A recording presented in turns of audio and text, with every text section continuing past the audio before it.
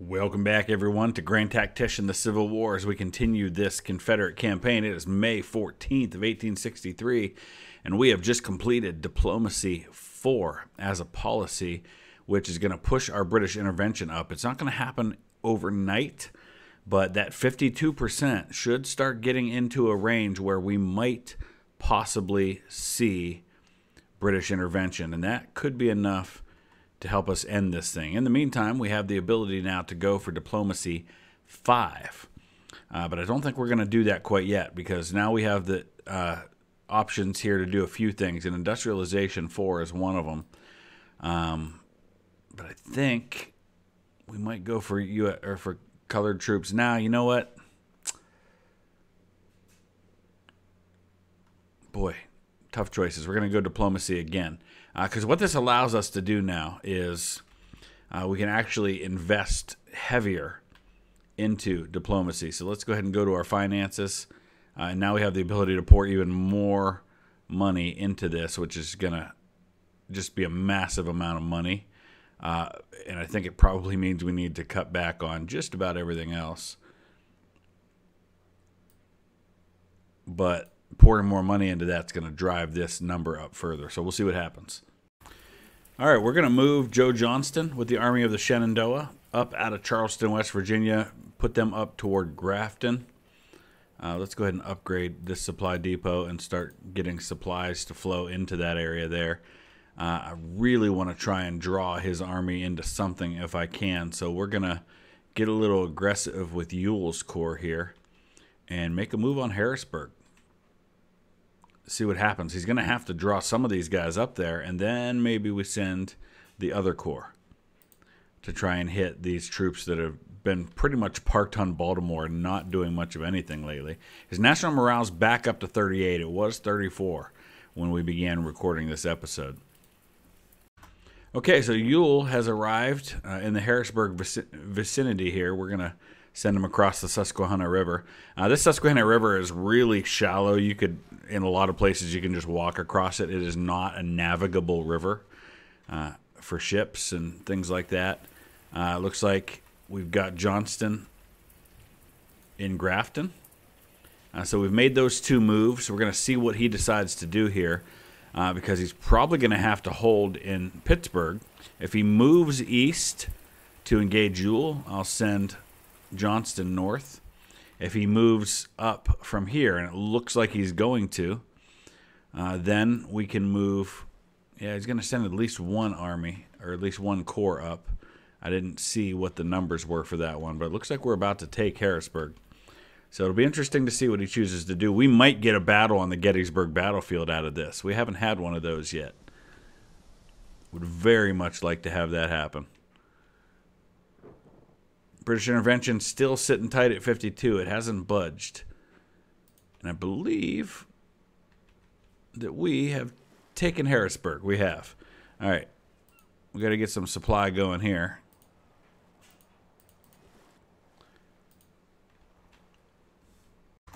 So we still hold Cincinnati and Covington. We've now taken Harrisburg. His national morale is teetering on the brink at 31. If we could win a big victory on northern soil, or if we could finally drive these guys out of Kentucky, that might be enough to get this done. But boy, is Pittsburgh looking awfully tempting right now. How's our supply situation? It's okay. They're unhappy, but you know what? I don't care. We just need to win the war. So let's make a move on Pittsburgh. So major pressure right now on Pennsylvania. We've taken their capital. We're going after one of their two largest cities now. And I wonder if taking Pittsburgh might be enough to drop this thing, because he dropped 7 points of national morale when I took Harrisburg. Taking Pittsburgh might be enough to end the war. That'd be something. So we're going to go ahead and watch Joe Johnston make his move here. I'm sure that he's going to probably backtrack one of these armies. Oh, Ewell's Corps. Is this the one in Harrisburg? It is. Oh, we're going to have our work cut out for us. Outnumbered 2-1. He hopped on the rails and got the First Corps and the Army of Lincoln there, and then another 41,000-man army that's about a day away, which means we've got 1 day with even odds where we can win this battle, and we desperately need to win that. Well, we are disappointingly not on the Gettysburg battlefield. I really would have liked that, especially since we're into June of 1863 and getting close to the actual date of the Battle of Gettysburg. So here's the really good news. We can advance pretty far onto this map, which is exactly what we needed, and it's 3 o'clock in the morning, so everything favors us in terms of being able to try and win this battle before his reinforcements arrive and turn the tide heavily against me. So the question, of course, becomes, where is his army? And there's a good chance that it's going to be over here on the left somewhere.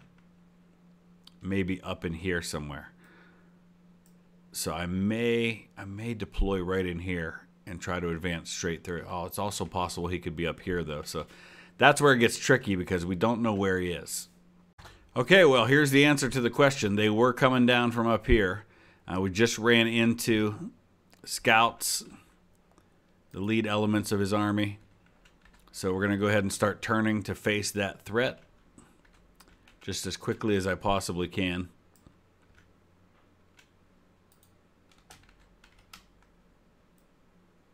We have to be aggressive here because we can't wait for him to attack us. Okay, we're engaging.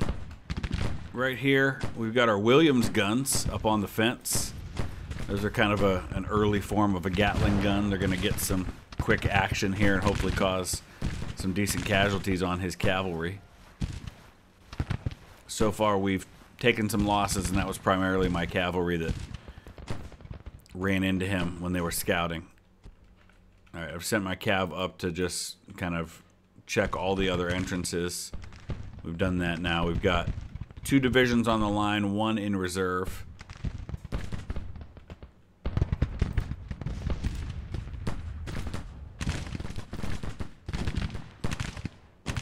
We're going to hopefully see some decent combat out of these guys. I'm going to tell Ramser to call his skirmishers in and get them up on the line.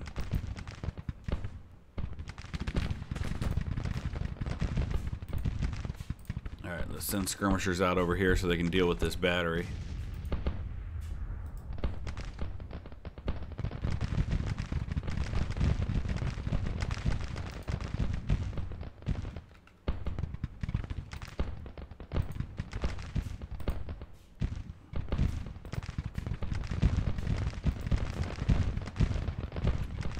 Alright, this is an important battle.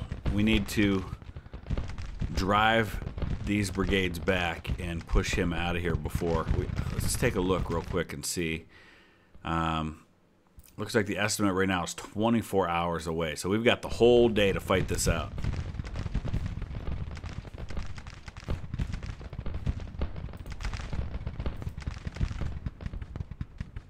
So far, we're starting to gain on him in terms of casualties. Looks like morale's about the same. Oh, we just drove off a brigade. Perfect. Good start. We're driving off the battery. Those Williams guns did their job. They're almost out of ammo, though, so we got to pull them back. How's my artillery doing? They're all firing. We're low on ammo on the artillery, though, too. All right, let's start pushing forward with the brigades now. Let's get a couple of them up on the line. Bibb County boys right here. Got the Seminole Scalpers. I'm gonna get them up on the fence too. Over here we've got Wharton's brigade.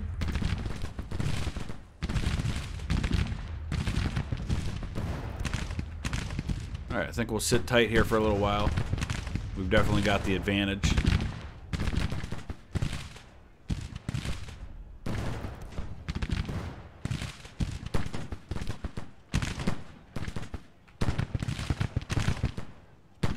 High ground. I like it. And the casualties are showing why we like it. Plenty of time to win this thing before the reinforcements arrive.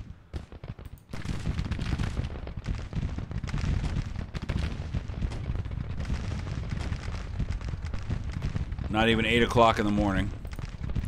Alright, you know what?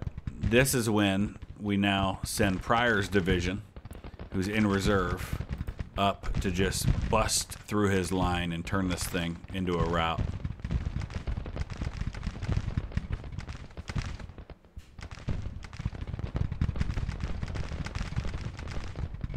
Here we go.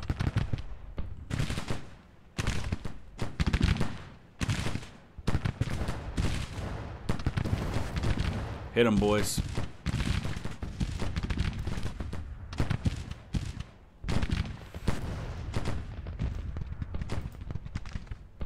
Now we're going to keep pushing through. Oh, dang. One of my brigades went all the way through. The other two haven't been able to get through this Union brigade here that's being stubborn. There we go. Stephen Hurlbut. He was a division commander at Shiloh. Not today, Hurlbut. Not today. I believe he's a Southerner by birth. Look at those casualties now. Oh, that's lovely. We might be able to capture some of these units.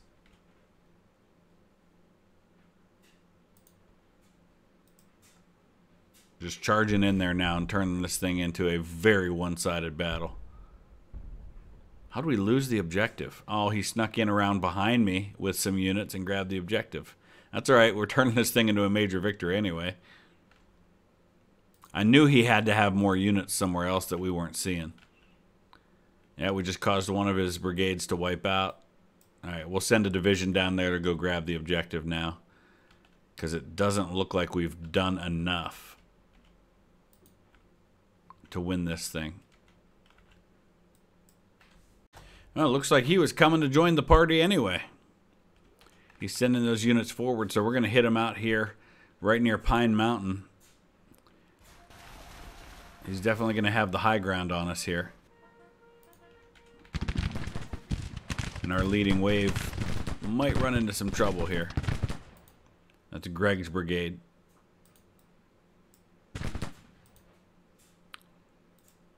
Gonna send the cotton balers over this way to hit these guys. I do have Garnett's cavalry going down to regain the objective. Main thing is we gotta keep pushing because we need to win this battle before those reinforcements arrive. So Wharton's brigade's coming up the hill now. Cotton balers behind them.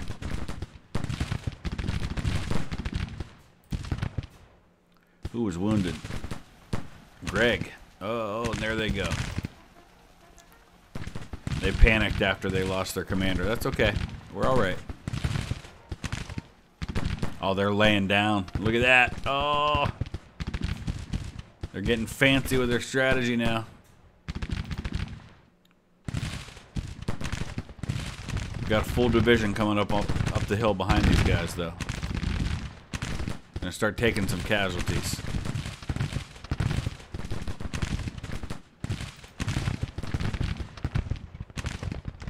Alright, I'm gonna actually send the cotton balers up here to the side.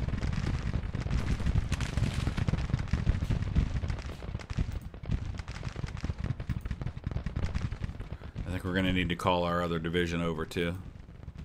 And maybe the artillery while we're at it.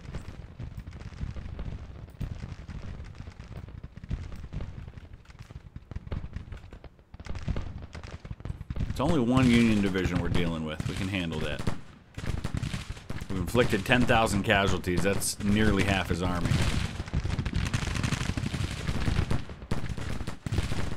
Woo! Wharton's brigade is taking a beating, though. Because these guys are firing on him, too. Alright, that's okay. That's okay.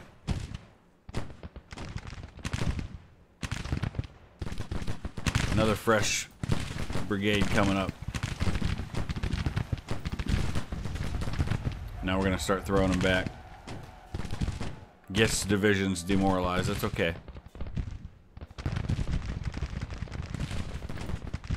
Oh, he's got more brigades up here than I thought. He's got 2 divisions back here. So we might need a little more help. I'm going to go try to grab this battery, though, while it's moving. And then we can swing around and hit him.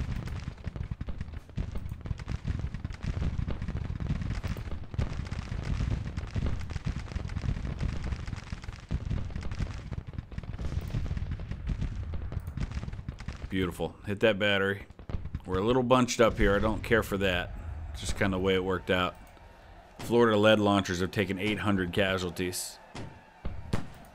So Alexander's brigade's going to leapfrog them. I'm going to give them deadly volley, which they'll immediately start leveling up. Alright, how we doing? Artillery's on the way. Edmund Kirby Smith's division's on the way. We're about to grab the objective. And now that we've wiped out this battery, we can come in and surprise these guys. Say hello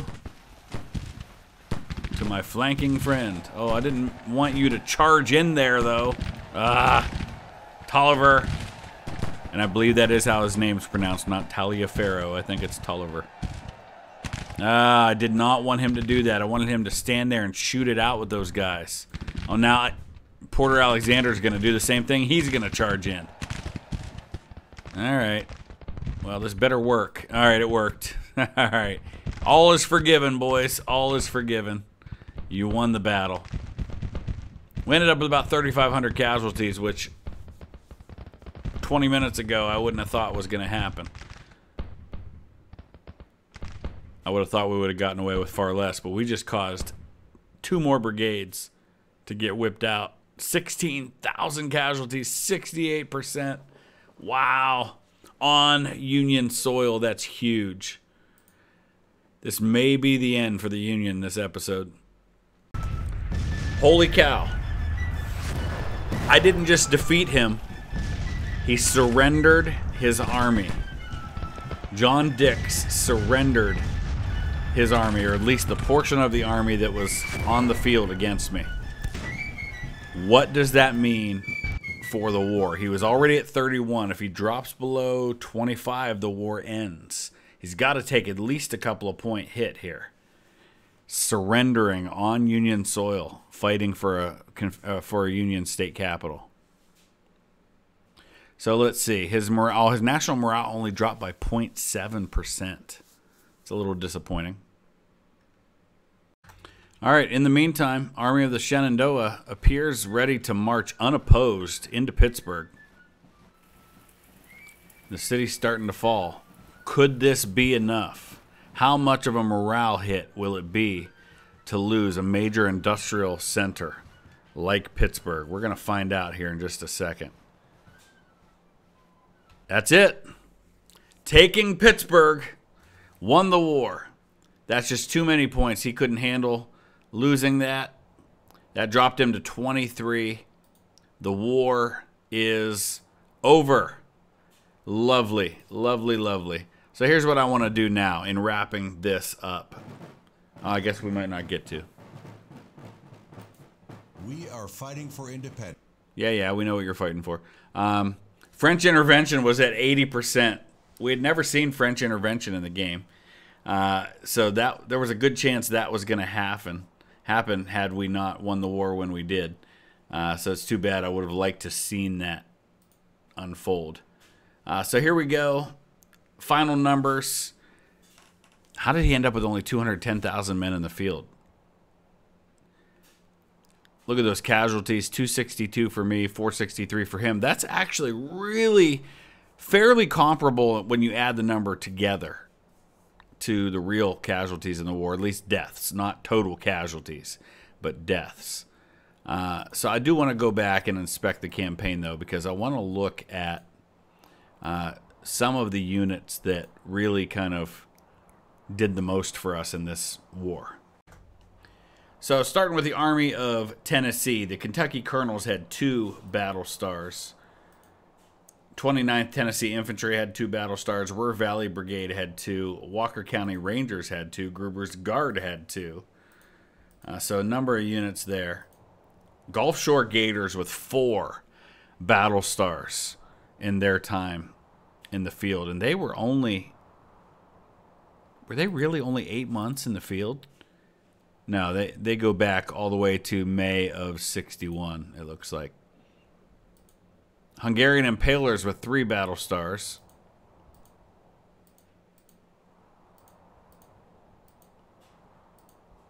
First Tennessee Heavy Artillery had a battle star. So thus far, it looks like Gulf Shore Gators are the elite among our Army. Now the Army of Northern Virginia. 21st King James 1. 1st Australian Volunteers. Jonathan Rifles with 2. 1st Victorian Mounted Rifles with 1. Unfortunately, the way this war worked out, we didn't really fight that much with the Army of Northern Virginia. It ended up being a lot of fighting in the West because he just didn't move on us that much in Virginia. He didn't threaten. We were really the aggressors there, so not a lot going on. Nobody seems to have had more than 1 battle star in the Army of Northern Virginia. So on to the Army of the Shenandoah. It's another one that didn't see a lot of action. 4th Ringgold Brigade had 2 battle stars, though. Anson County Congregation also with 2. I don't think we have any patron units here. Taylor's Brigade with 1. Army of the West, which we ended up combining a couple of other armies to form that one. Tucson Rangers had 2. El Paso Heavy Gunners had 1. Flemish Lions with 1. Yancey Independents with 1. Yuma Territorial Guards, which haven't been in the Army for a little while, had 2. Bennings Brigade with 1. Finn Cowboys had 1. Willamette Brigade had 2. But nobody coming close to the 4 that we saw. McGowan's Brigade, Monterey Cattle Rustlers with 2. The New York Copperheads had 2. Louisiana Tigers with 2. A lot of units with 2 battle stars.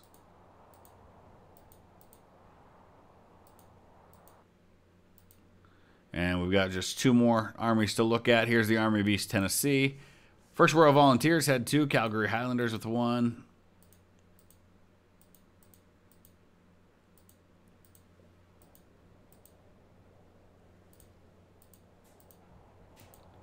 McCrae's Brigade had 2, and then the last one, that's the Hampton Division. So I want to go back for a second. I want to look at that unit, Gulf Shore Gators with 4 battle stars.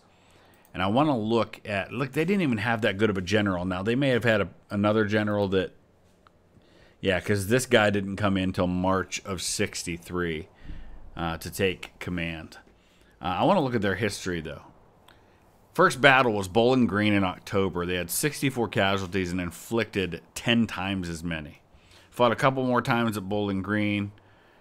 Look at this one here. Another battle at Bowling Green, Kentucky. They took 1,300 casualties, but inflicted over 3,000 in that battle. My goodness. Inflicted another 917, suffering almost 700 at Louisville. So they fought pretty much in Kentucky. Another battle at Louisville, taking another 400 casualties, but inflicting another 1,000. They lost 700 men in March at Covington, inflicted 700. Man, heavily engaged. I hope you guys enjoyed that series. We are going to take a little bit of a break from this game until the downloadable content comes out. When that comes out, it's called Whiskey and Lemons. It's going to be kind of a role play where you actually take on the role of a brigade commander, and that's all you control, and you work your way up from there. So we'll definitely come back when that happens, or if any significant mod or something that really kind of shakes up the game and gives us a reason to revisit it comes about. But in the meantime, we'll focus on the other campaigns, the other series we have going on, and I hope you guys have enjoyed this. Thank you so much for all your support.